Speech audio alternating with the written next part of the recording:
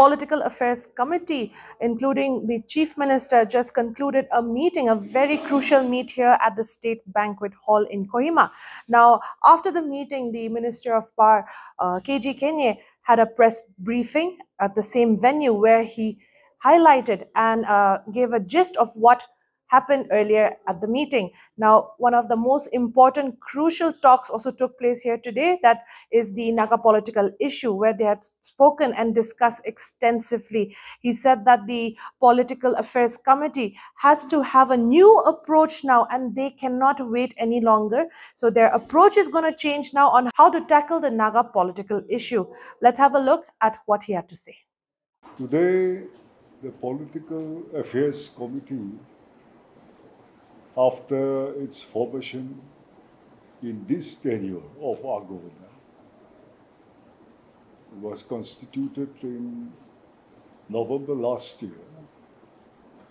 And after quite a long time, today we have convened a meeting to take up the issue of the Naga political dialogues and also the ENPO issue in the later half of the day.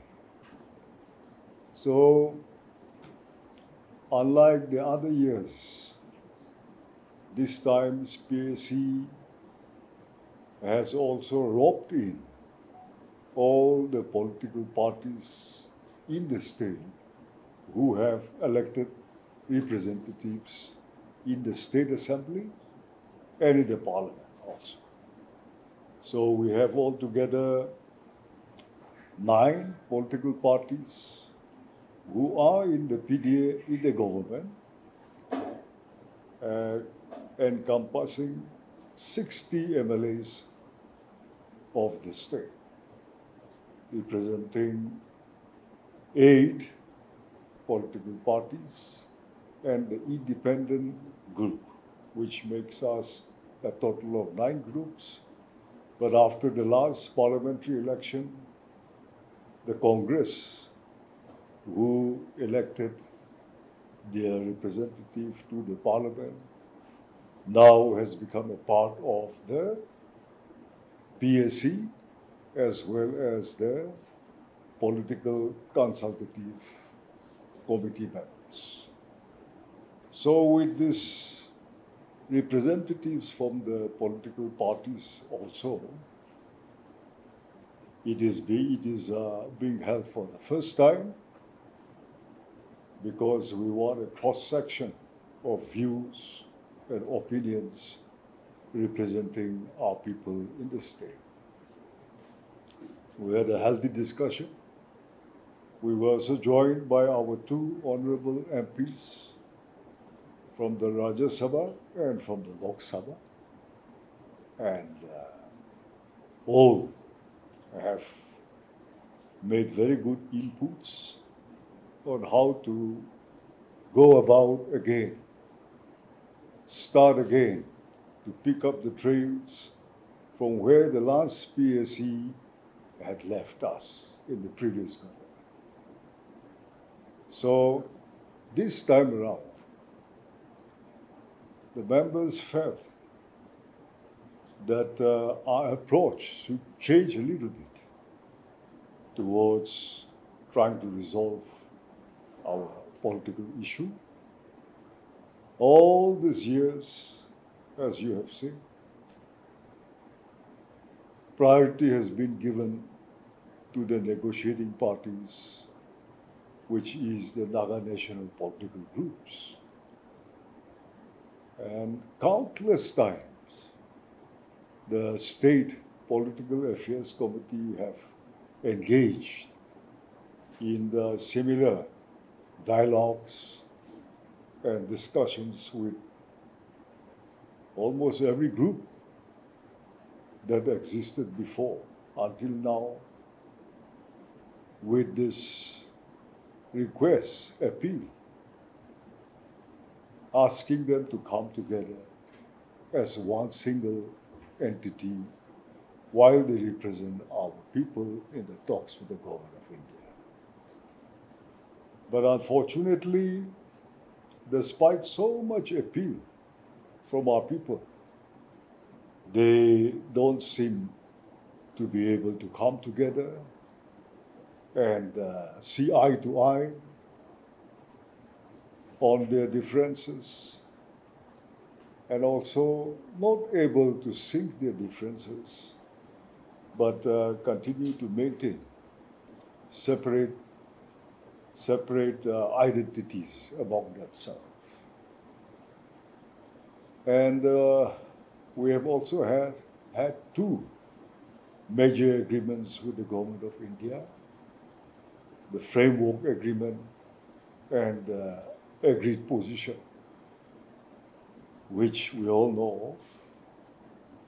But there are certain areas of the framework agreement which has not been divulged and has not come into the public domain so far. Whereas the agreed position has been brought to the public domain through the press, all of you, and also by circulation of their documents to the individuals.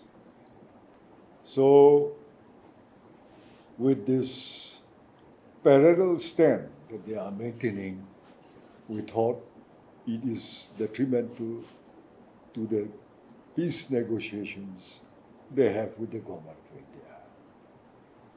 Maybe this could be the reason for the delay in our talks also.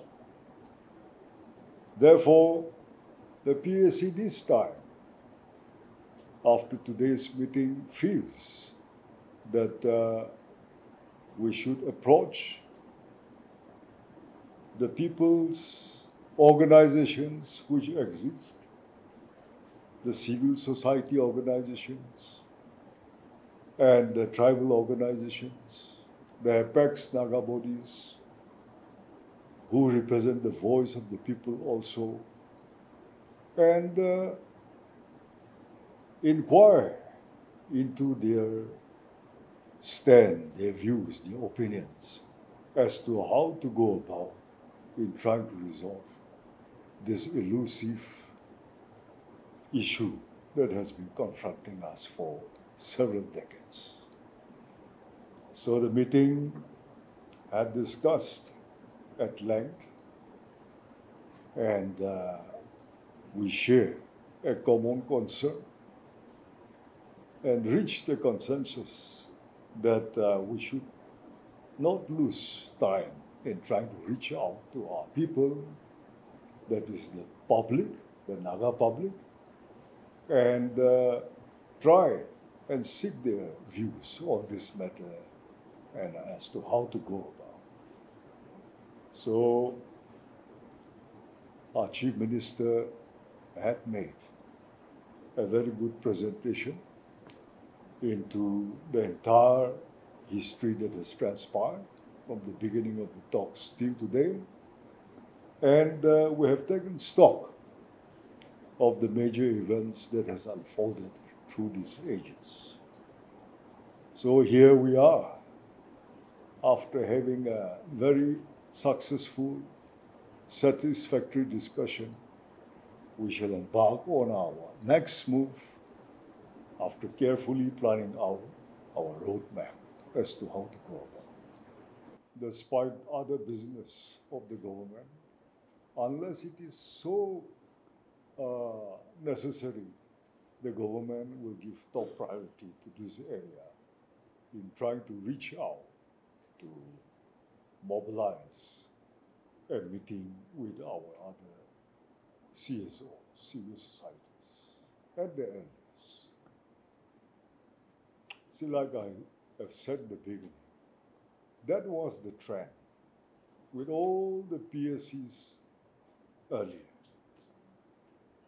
They have engaged, thoroughly engaged over the years. And I think considerable time has been devoted in that area. But the outcome is not satisfactory, by which I mean to say that they are not coming closer collaborating with each other. Whereas the appeal of the people is a single entity. Sing their differences, come together, be one group only while representing our people's political issue with GOI. And have only one, with one approach, have only one arrangement so that that will give the government of India also an easier way to take a decision without having multiple demands from our side being placed there. That is what they were actually working for. But it has evoked no response in that area and in that direction. So now it is going to be the other way around. If it is okay by the people, it's fine with us. After all, the main stakeholders and the purpose for all these talks are for the interest of the people. So if the people are not okay, then what do they say? What their suggestions are also. We have to elicit the opinion of the public, the mass. That is where we're trying to make our approach towards this time. The purpose of coming together, cutting across political party colors in the House, the 60 members' intention is to give an impetus and to strengthen the hands of the government of the day, the leadership of the day, so that we'll be able to expediently resolve our differences, whatever is pending in front of us. So the earlier governments had also had opposition, let's go, with all 60 members coming together. But we thought they could not make further headway because of what I just explained, that they are not yielding to our appeal. So if the groups remain rigid like this, then unless we adopt a different approach, we will also meet the same fate, and it will be a waste of time. So we thought maybe then we will seek the opinion of the people first and see how they respond, elicit their opinions on this particular issue and the way forward, the best way forward according to them. That is where we are now here. With the best of intentions, the House used to adopt a resolution. But have we not had enough? Do we not have enough of resolutions? Now what we need is action. So we thought it is not too necessary just now to pass a resolution in haste without first seeking the opinion of the people. If we take such a step, decide and pass a resolution on our own, and the people refuse to accept it tomorrow, that would be a serious backlash. That accident we don't want to make. So we're going slow. Tomorrow, the list of business is out already. Yeah, we have matter of urgent public importance for the Naga political issue. These talks again, where members are expected to share their minds, speak out their minds. And the other is the repeal of the communitization of power, electricity. As a matter of urgent public importance, this also. So besides other issues, these two will be something to be focused on. We were told today that there are 26 groups already. 26 groups, yeah. It is continuing to multiply. which is really very unfortunate. But among them, those who are in ceasefire with the government of India are only five groups, I think. I have forgotten the names, but five groups. So for us, it is the same because all of them represent our aspiration. So as long as the people have their support for their movements, then the government has to take cognizance of that.